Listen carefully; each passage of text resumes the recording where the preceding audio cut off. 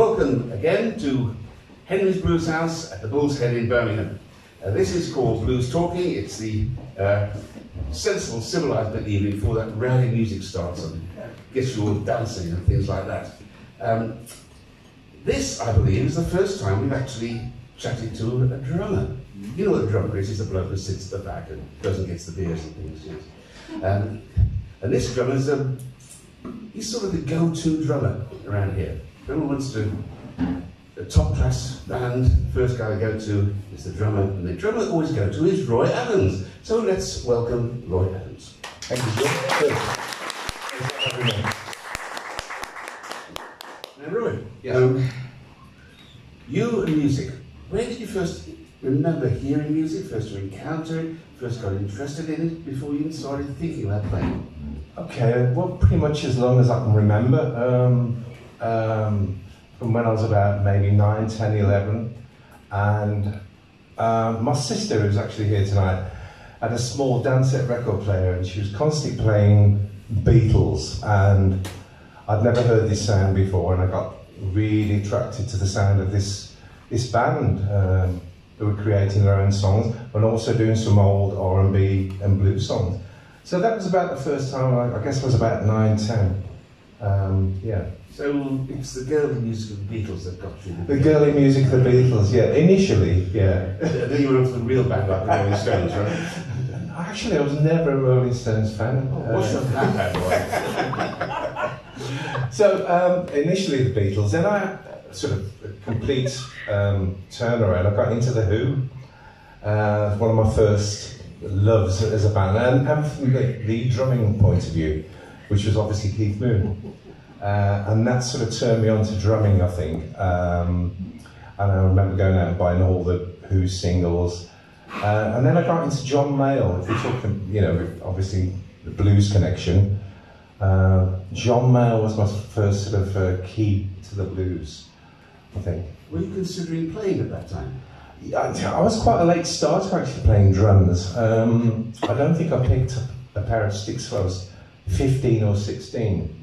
So, I mean, I'm totally self-taught, which I never advocate, but that's the way I came through. And then through Keith Moon, and then hearing these great drummers who played with John Mayall, Ainsley Dunbar, Keith Hartley, Huey Flint, I think was the first guy I heard. And the shuffle rhythm, which is the cornerstone of every great blues band, that shuffle rhythm. I hadn't heard anything like it. You don't hear that rhythm on the radio at the time, you know. So that was my introduction to the blues. So what was the point at which you decided to persuade your parents to buy you a drum kit? I don't think I ever persuaded them. They obviously saw that I was really enthusiastic about music. And the usual thing, I had a pair of, I think my dad was a keen gardener, and he had these garden canes that I used to break into drumstick lengths and play on a stool or on some pots and pans. And obviously I was doing this, driving them crazy. And they eventually bought me, which was a fantastic first drum kit. It was a Gretsch drum kit, which was a champagne sparkle, beautiful orange champagne sparkle. And they were fantastic. They really supported me. So that was about 16, and then all I can remember was just playing hours every day. The neighbours loved it. You know. What happened to driving into touch with other musicians and ultimately come to play with them? Okay, well, again, initially that was through my parents, through my mother, who, because I'm quite a shy individual at that age. Why laughing? And my mum worked with somebody whose partner was a bass player. And the usual thing, oh, you should come in here, my son, he's really, really good, yawn, you know. But eventually this guy came along and he heard me play in my mum's front room. And he said, oh, actually, this kid's not too bad at all.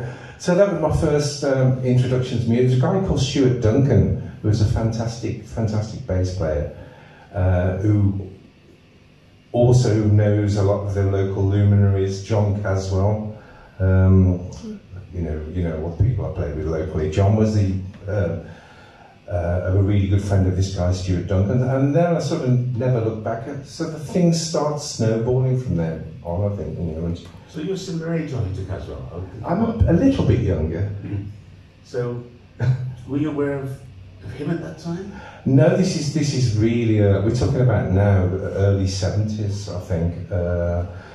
I first met John, let me think, through the country and western scene, because John's a great country player. And I first started working with John in the early 80s. Is that your first band? No, my first band. Take us through that. The very first band I played with was with this guy I just mentioned, Stuart Duncan, and a guy called John Thomas. Do you remember John Thomas? In a band called Budgie. Oh yeah. Yeah, and I was at the time I was an apprentice toolmaker, and I absolutely hated it. I detested it. But they gave me a break because they knew I was in a band, and they offered me a gig at their social club. And that was my very first gig. And I remember the first ever song I played to people, and it was Crossroads, the Cream version. And obviously I went on to discover Robert Johnson and Muddy Waters and all those great people. But that was the first song I ever played in front of people, Crossroads. It's like pulling teeth, isn't it? And which band was that? You know, I don't actually know what it was called. I'm not sure we had a name at that time. So sorry, Jim, I can't help you. I don't know how you get to go to a band and doing gigs, you're on a stage. It's a long process. I suppose the first successful band of any note I played with was a band called Rainmaker, which was, do you remember that at all? Yeah. Which was mid-70s, and that was with Brian Badams, Mark Stanway, Keith Randall, Roger Heath, and we were playing all this crazy, really avant-garde, jazz rocky blues stuff, but that was about 75, 76. You grew up in a very interesting generation locally, didn't you? Yeah, I think I did. There were really good players around. I think the touchstone of that generation is the fact they could play. Yes. So really, they're good musicians. Well, do you remember the sort of mid-70s when the Railway in Curzon Street, they had a different band every night. Roger Hill was there, Magnum. And what was interesting as compared to now, you had a different band every night playing different styles of music, and a lot of it was original music, and nobody was sounding the same. So, and I think in those days people really learned their craft, you know, as a musician, and everybody was chasing each other. Everybody was urging each other on to get better and better. So those were fantastic days, the mid-70s. Who were the local stars when you sort of got onto the scene? Who were the big names? I think the people I used to look up to were people like Roger Hill, a while later. Steve Gibbons? Steve Gibbons, of course. Bob Wilson, I went on to play with in Ruby Turner's band for nearly 20 years. But those were the people, slightly older than me, 4 or 5 years older than me. Those were our heroes, especially Steve Gibbons, with Bob Lamb on drums and Dave Carroll, Bob Wilson. And those were the guys we looked up to at that time, yeah. It was a great era for local rock. I mean, I'm a guitarist like Dave Pritchard. Yeah, I don't know him so well. He's a study Gaz Morris. Yes, Gaz, I know Gaz. And of course I played the original Henrys. Yeah, I want to come on to that. Oh, sorry. But at that time, there were great rock players around, but none of them were emerging on a national scene. We had all the reggae bands coming through in the early 80s, like Steel Pulse and UB40 and Russell Youth all at the same time. Duran's came out, mid-70s? Yeah, same period. But the rock players that proliferated, got a lot of gigs, great stuff. It didn't actually go anywhere. No. But like you say, the melting pot of Birmingham in that period was just fantastic.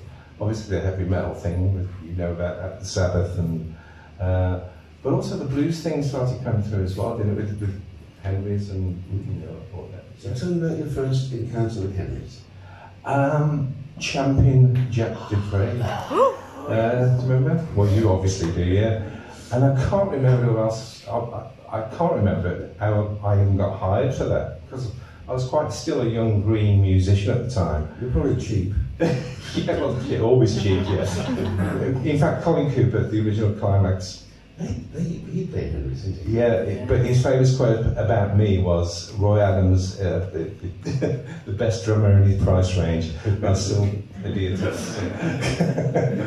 So yeah, So you played Henry's, and I remember being really scared because this guy was a black American blues artist, and I thought he's going to eat us alive, this guy. But he turned out to be a sweetheart, and I remember, I think it may have been Brian Badams on bass. Yeah.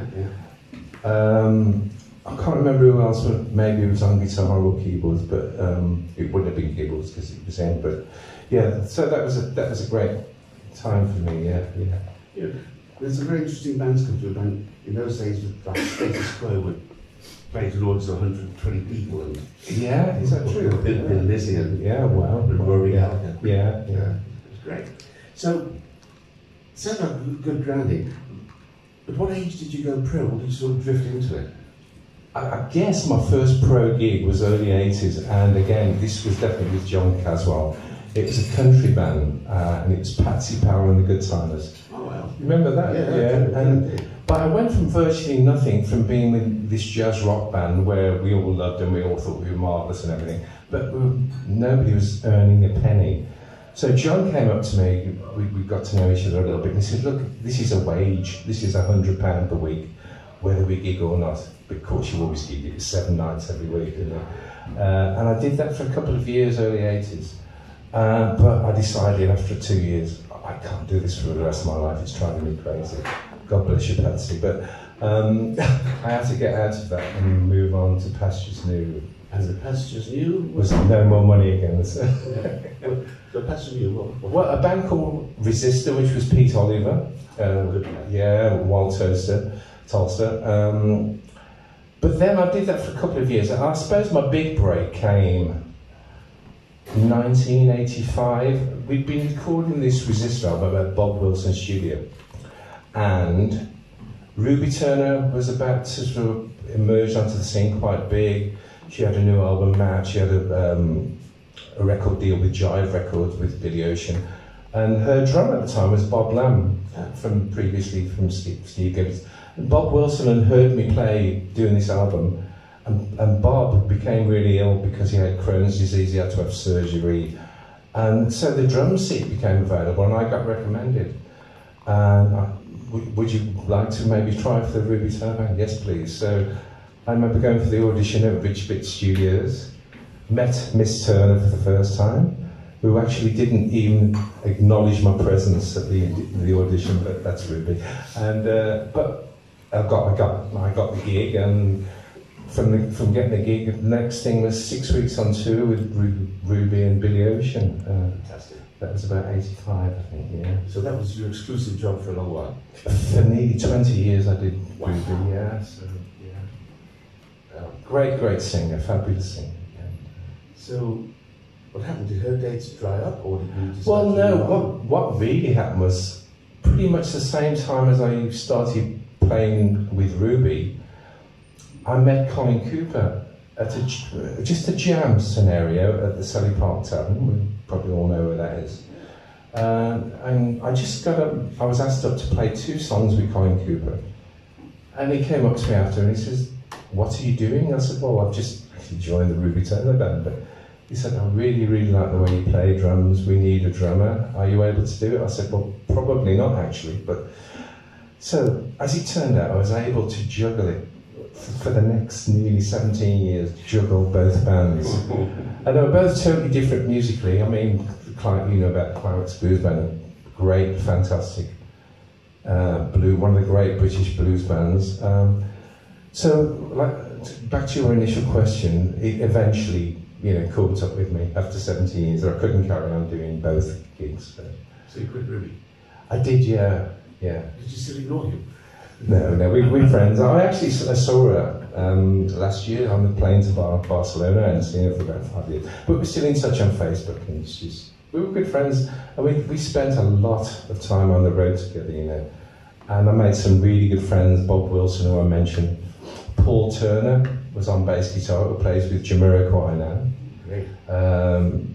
It was a great band. So when you joined Climax, who's the originals? I knew Climax at the beginning because they used to be regulars at Henry's. And when I lost Black Sabbath, I was offered management of Climax, and I declined. Didn't seem the right band to follow Sabbath somehow. They went on to sign with Warner Brothers, actually. They signed with Big Bear. They didn't have to afford you. So, who's in the band? The original? When I first joined, it was Colin, the original singer, and also Derek Holt. A good player. Who was the original bass player. And these guys had written the hits, which the big hit was Couldn't Get It Right, which is internationally acclaimed, and also number 10 in America, and also number 7 or 8 here, and also a couple of other big hits. So that was the band that I joined, which was also Les Hunt on guitar and George Glover on keyboards, who are still in the band to this day. Yeah. You still work with them? I do. We have a new album out, released last year, and we're doing really well. We had some great reviews. It went to #1 in the Amazon Blues charts last year, so that's given us a platform to sort of, a lot of resurgence and interest within the band. So we're touring. We're off to Europe in 2 weeks, Germany, Switzerland. Yeah. So what do you do? 20, 30 shows a year, maybe? Probably more than that, actually. No, I mean there was that period when Colin died, unfortunately, 8 or 9 years ago, and we were on that verge of, is this band going to continue, because it was such a big force, you know. But we had the blessing of his family that, you know, they wanted us to continue. So we have a brand new lineup. We have Graham D on vocals, Chris Aldridge on saxophone, who's an absolute monster player. Me, Neil Simpson on bass, and the guys I've just mentioned, Les Sutton and George Glover, and that's the current lineup, and we're still going strong. Yeah. Would you clarify one thing? There's reputedly another breakaway Climax in America. This is back to Derek Holt. Yes. I mean, this is actually a sort of touchy subject, so I won't dwell on it too much. But Derek has decided, after leaving the band of his own accord some 30 years ago, to suddenly come and decide to make a Climax Blues Band, which is basically nothing to do with the guys that have been keeping this name alive, slogging around Europe, making albums. So it's a bit of a sore point, but that's more potatoes. So also in your on your CV, there's some other interesting names. Where does Steve Gibbons? No, you take us through it chronologically. So you're with Climax. Yes. And work was not so. Well, it was actually. It was really. So how do you find time for all this other stuff? You're always on the road. Well, I've always played. Why you never respond to any emails, any phone calls, anything. It's not true, Jim. I should get there eventually. I mean, it's nice that people ask you, isn't it? You know, and I guess if you've been around for a long, long time, you get a certain reputation. People call you. So I mean, I have played with quite a lot of people, from Misha Paris, Alexander O'Neill, Gilbert O'Sullivan, and one of the big ones was Chuck Berry. Tell me two things. How did that come about? How was the man? Okay, Chuck Berry. I did a show in the square in Barcelona in front of 70,000 people.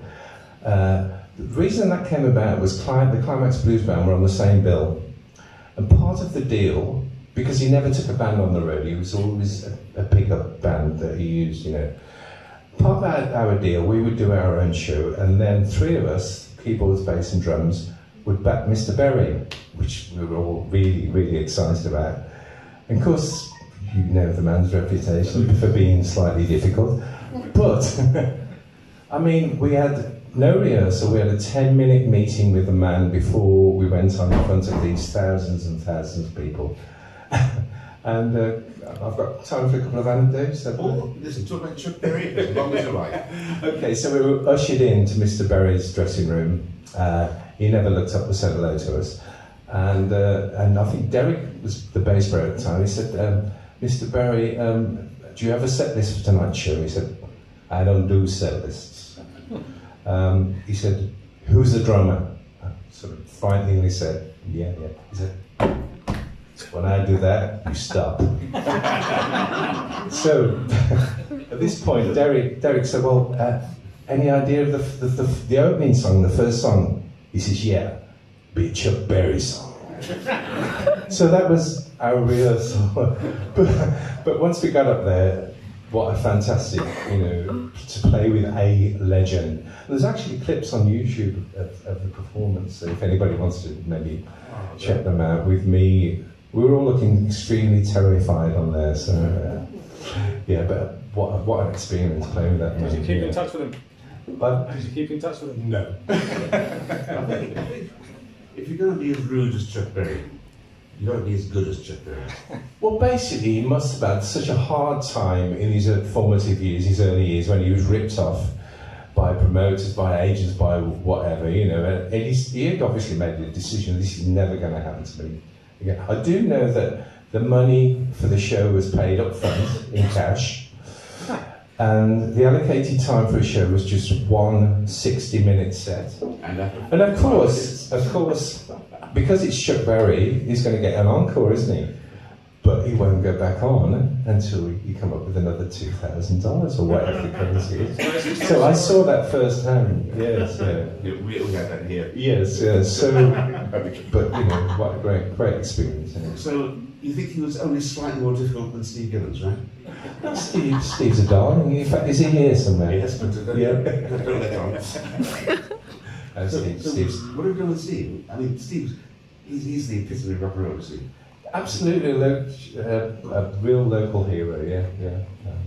So, do you record with him? I've never recorded. I've only ever done gigs. I was never actually in the Steve Gibbons band. I've just done sort of depth gigs for Steve. But so now you just come off tour with another local, national, international, interstellar legend, Roy Wood. Yeah, with Roy. I've been with Roy for 25 years.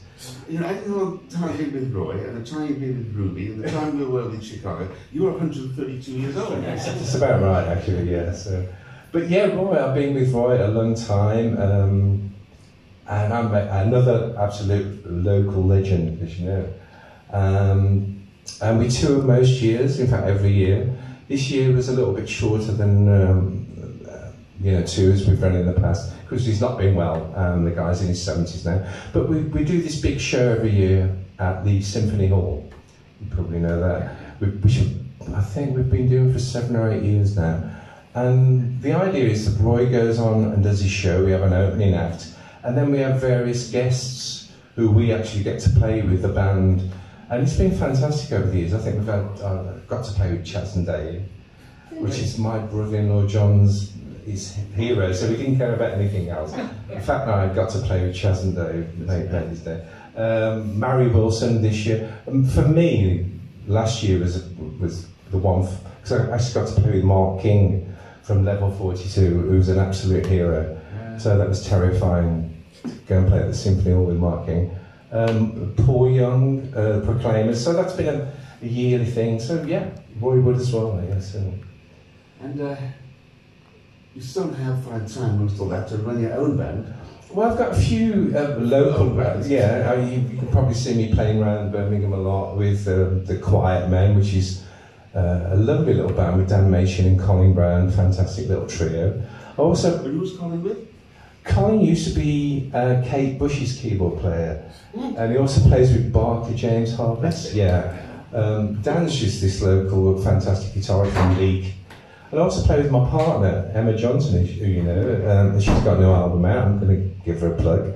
She's in LA at the moment, so she's not around. So Emma's a boogie-woogie pianist who's fantastic. So I like to go and play C-Jam, who've actually played here quite a few times, and they're all old friends. Bob Wilson, Frank Walker, Brian Badams, who plays with Elkie Brooks. So I do all that as well. I get to play locally. And finally, before we move on to question time, excuse yourself over to me, Christy. I didn't think you knew about that, James. You work with Tony? I've worked with Tony. Yes, Tony's great. I mean, another sweetest guy. Isn't he? Yeah, he's lovely. He lives just down the road in Lichfield. I've toured with Tony. I've toured Germany. I've also done gigs in it. And if you want to know how, again, it's because you know the people in the band. It was Danny McCormack, the keyboard player with Roy. So that was the connection there. But Tony's lovely, and you know, I got to play Is This the Way to Amarillo? So, you know. Once or twice. Yes. Listen, Roy Adams, this is your opportunity. Questions, please. When you're not on the road, what music do you like to listen to? Well, again, it's pretty much like I play a wide spectrum of music, and that's my taste in music. I'm a big jazz fan, actually, a huge jazz fan, because jazz is the music of unemployment. I actually play the trumpet once a month in Bilston. Do you know the trumpet? Yeah. With a fantastic female saxophonist called Patsy Gamble. So I'm a huge jazz fan, but also, you know, any music, you know, even classical, should I say. Classical. Mozart, yeah. So I've got white. Sing us one of some Mozart big hits. So yeah, pretty much like you know, I think as a drummer, when I was young, I was always scared about arriving at a gig and somebody would ask me to play a style that I couldn't actually play. So I think one of my big sort of pluses as a drummer is that I can sort of get through most styles of music, and I think that's what a lot of the younger players do these days. There's some fantastic young drummers around, or some scary players, and I think they all encompass the whole, you know, spectrum of music. But I think you have to do that. Sounds very flexible then. Yeah, I think so. Yeah, I can cover most.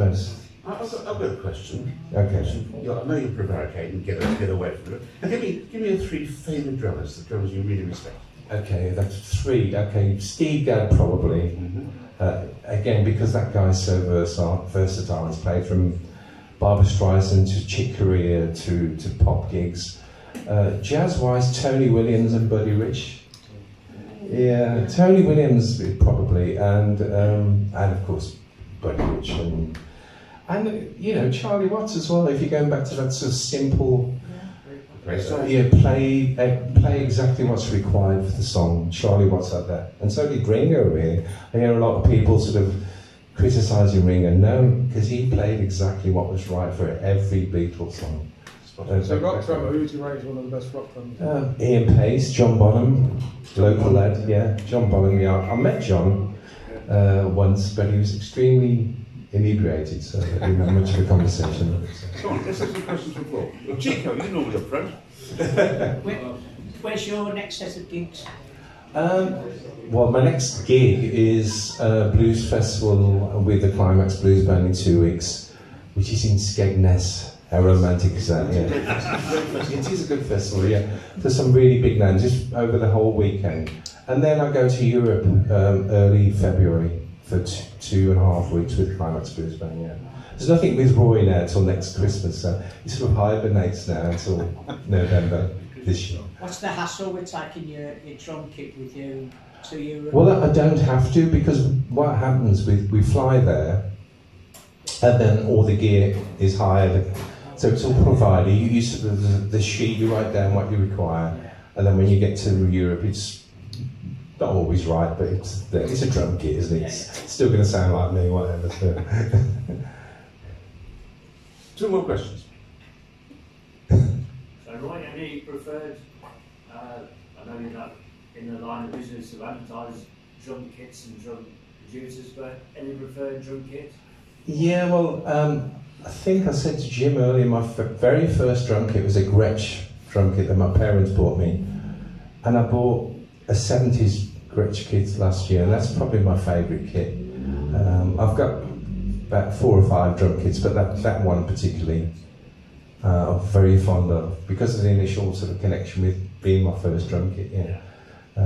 But I've got a sort of endorsement deal with Sabian cymbals, who've sort of been good to me for the last 35 years or so. So yeah, cheers. Well, thank you for your kind attention. It's been illuminating. It's the first drummer we've ever had, I believe. First and last. Aren't they an interesting species? Put your hands together for Roy Adams. Thank you very much.